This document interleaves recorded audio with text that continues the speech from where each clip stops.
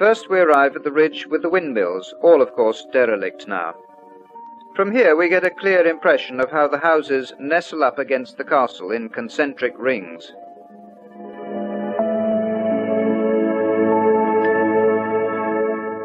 The streets are mostly narrow, just wide enough to accommodate a laden donkey, and they are seldom flat. Here and there you can find a little open space, a little courtyard with the odd tree and flower pot. Everything is on a small scale. This grocer's shop must surely be one of the smallest on earth.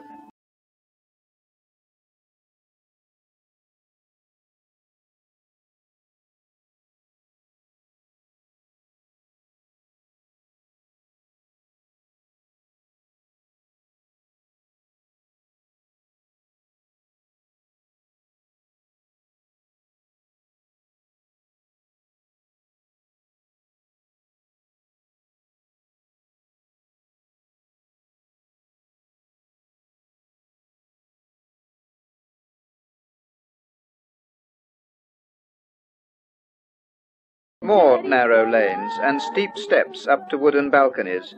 This type of balcony, called the pundi, is very characteristic of Astipalaean architecture. The enclosed part of it is used either for cooking, so that the rest of the house stays clean, or more often as a lavatory.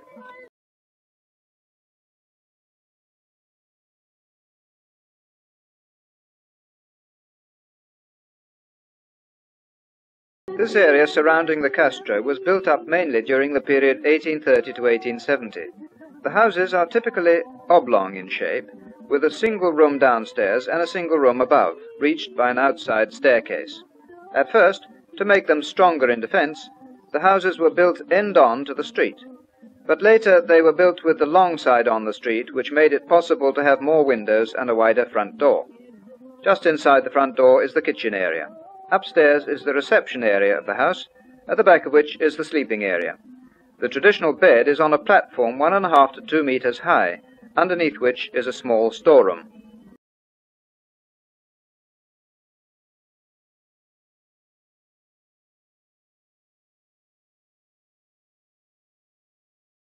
This church is the Portaitisa church, built in 1764 just outside the walls of the castro.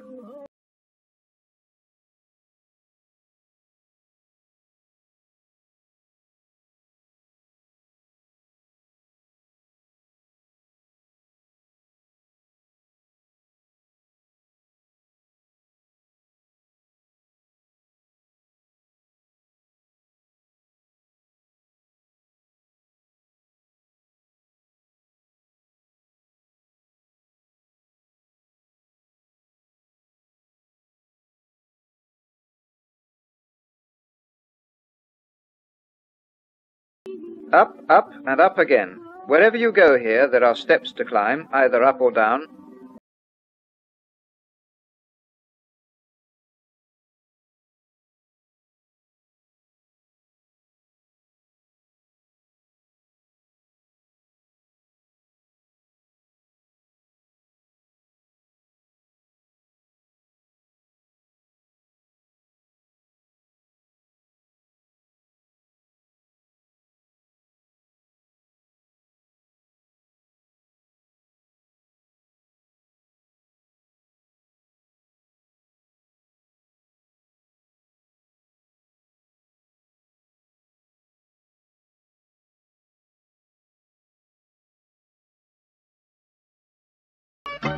Fan lights over doors and windows are a common feature, as are carved marble heraldic devices embedded in the wall.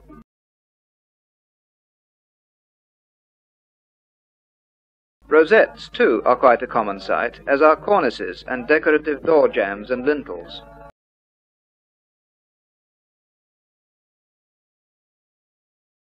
Decorative ironwork covers the glass panes in the front door, while a marble inscription sometimes tells us when a house was built.